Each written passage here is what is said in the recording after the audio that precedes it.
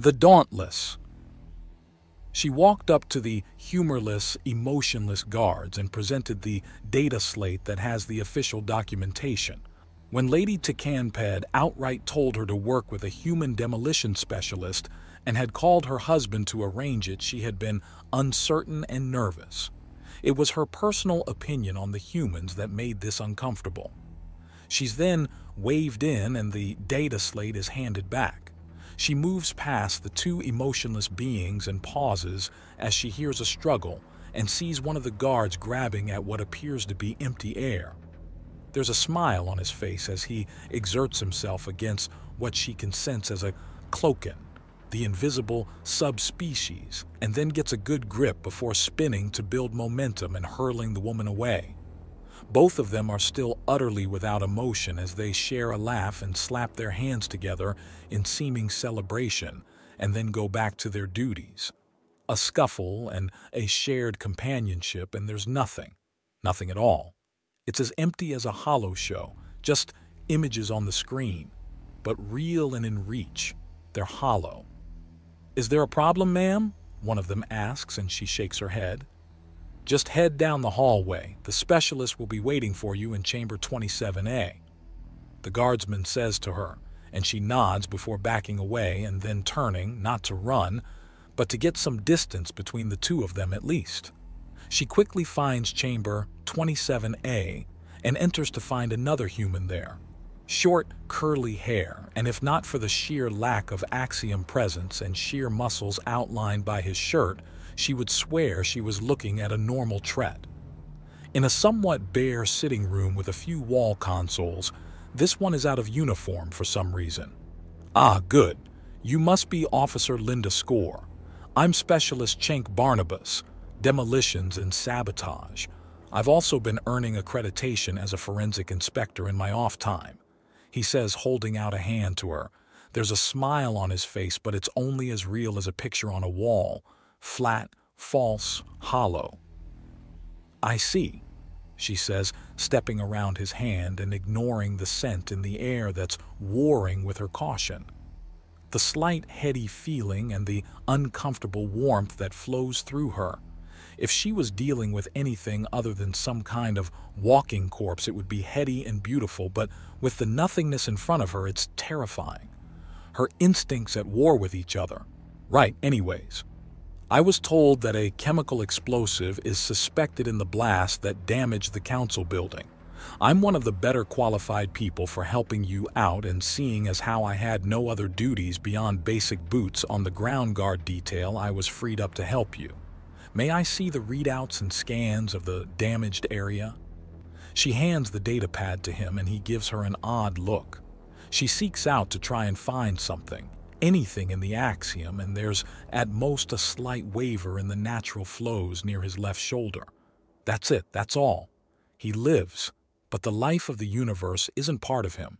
Even machines have the spark.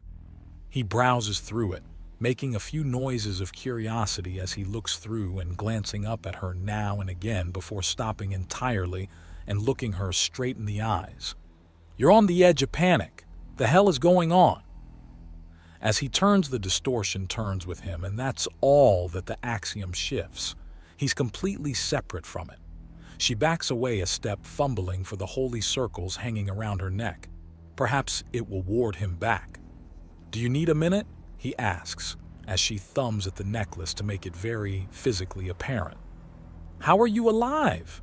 she blurts out, and he blinks in confusion before sighing. "Oh, you're one of those types. Hang on a second. This doesn't come natural to me," he says, before leaning back and closing his eyes. It's like a plasma cannon unleashing a spray of purest heat and fire. Hunger, lust, anger, exasperation, curiosity, concern, resignation, frustration, doubt, hope, despair, joy, hate. There are murderous impulses and damn near chains of an iron will nearly physically manifesting in the axiom around him. He's gone from emptiness into a rapturous storm of emotions bleeding into the axiom, a living storm of self and will. Then it's gone and he's empty again. She gapes at him in shock. "Are you even sane?" How can you feel so much at once? How can you feel so little? This is my normal, and it's a good thing that humans don't automatically hook into the axiom. Otherwise, that confusing mess would be on display for everyone to see. How? Are you just not in control of your mind? No, I'm not. The human brain is built different. It's not all one big piece. Without axiom to help in evolution, you build brains up slowly into more and more sophisticated things, always keeping the traits it had as a lesser mind. Cenk explains before turning and then running a guiding finger along the side of his head. The further back in the brain you go, the more simple it becomes, but the more important the functions. Reason, thought, and higher learning is at the front, but the back controls heartbeat and digestion. Oh, that's weird, she says, and he shrugs. We come from a weird part of the galaxy. Unfortunately, due to the way our brains work, when we put our emotions into the axiom to let you see what we feel, then everything, and I do mean everything, goes out with it. Even the most primitive and basic things that we actively ignore and do not let control our day-to-day. So that anger, lust, hunger, and all the rest? The animal brain under the thinking one. Its main concerns are staying alive, staying in control, protecting the tribe, and reproducing, which can be really confusing to other beings, he says before shrugging. What's the distortion around your left shoulder? A concealed axiom brand. It's effectively armor and little else. It protects against most conventional weapons in the ways people get around it, except kinetic, mostly because kinetic defenses shield both ways most of the time. He explains before jerking his neck to the side a bit in a way that causes popping, snapping sounds. Anyways, now that we've cleared the air, are you willing to work with me a bit more? Yes. Sorry, it's just, a lot of people out here rely almost entirely on axiom to sense things. That humans don't is confusing and probably pretty scary. Yes. Good, because our courier passed by a chemical scanner at one point. This is a chemical explosive and one both powerful and fairly easy to make, especially with axiom tech. We call it Semtex. Very reliable and easily made. It's pretty much stable until a blasting cap is introduced. So this is the warning for human explosives? She asks, looking at the chemical readout. Exactly. Our explosives are a result of chemical reactions. This one is an older style of explosive that fell out of style because it's very popular with political dissidents and terrorist attacks. How appropriate. Indeed. Semtex is what we call a plastic explosive. We have solid explosives. We have liquid explosives. But a plastic is a malleable solid that can be easily molded into a variety of shapes. This one is also known for having a higher thermal tolerance, being stable at higher temperatures, and it can still detonate underwater. Its main use has been in demolitions and mining, but as I said before, it's lost a lot of popularity due to criminal actions. Anything else? This is definitely someone that copied our notes on explosives without understanding them, and not someone who figured it out on their own. See this part of the chemical readout? We call that DMDNB. It has nothing to do with stabilizing the compound, adding to its explosive force or anything like that. It's a legal requirement back on Earth as a response to terrorist use. It makes it easier to find in case of a bomb threat. So by leaving it in, they've told us a little about themselves. They do not have education in chemical sciences, as they would have looked through the compound list and noticed that all that DMDNB does is make it stink. So it can be found without chemical scanners. Not that it will help much. Chemical scanners are very easy to find and purchase. Even handheld versions can be bought and sold as novelty toys. Yes, but they lose effectiveness over a distance. Still, knowing about this stuff will make it much easier to manage and find. Hopefully, a lot of lives can easily be lost when some lunatic plays with Semtex. Anything else about it? Reddish to reddish-orange in coloration. It requires a blasting cap, as I said. remove the cap to disable the explosive, but that's more an emergency thing to do. It's generally unwise to mess with live munitions," he says as he taps out a few things and brings out his communicator to transfer some information. There's something businesslike to him now that she knows he's not lying in wait, but sparing her from the storm that is his passions. He seems so much more now. "So, how powerful is this compound? How much do you think was used?" she asks, to distract herself from the growing warmth and to keep on track. "I'm not sure. I don't know how much of the package was casing, but I don't think more than a few kilograms were used. Semtex is powerful stuff, not to be toyed with. One of its most infamous uses was when 340 grams was used to kill hundreds of people by destroying a commercial air vehicle. This package is fairly large and the damage is fairly widespread. You just need 100 grams to completely gut and destroy an air car. So we had a lot.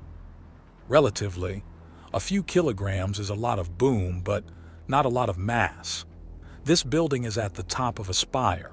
How much damage was done to the base, to the spire itself?" He asks her, and she takes the data pad and goes to the relevant area.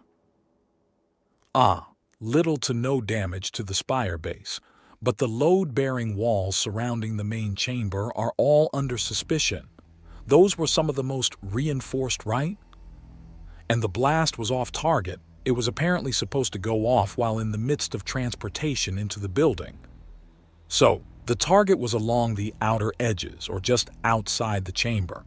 The building is a lot of glass and spires going up with nearly flying buttress-style crystals. Damn it, I need to grab an architect to really understand what kind of damage was aimed for, but we can assume the charge was not meant to go off dead center, where some of the most reinforced parts of the building were. Not to mention the very large open area of the council chamber. She reminds him and he nods, which would have bled off the majority of the energy in empty air. The fact that it still compromised the building's structural integrity means the Semtex was well made, or possibly pre-existing sabotage. What? Well, who's to say? This is a lot of boom, but the building is a stable piece of work for all its fancy adornments. Most of it just trashed the main chamber and sent a shockwave down the halls. It would have caused some damage to the building, but would it be enough to render the building unsafe? That chamber has some of the most powerful supports in the building to both give it a large open area and support the fancy roof above it. The roof hasn't collapsed. There's no outward sign of damage, but that room is near gutted. His face visibly contorts and his eyes narrow as he seems consumed in thought. It's more like watching a drama than dealing with a person, but what if the bomb was to hide something?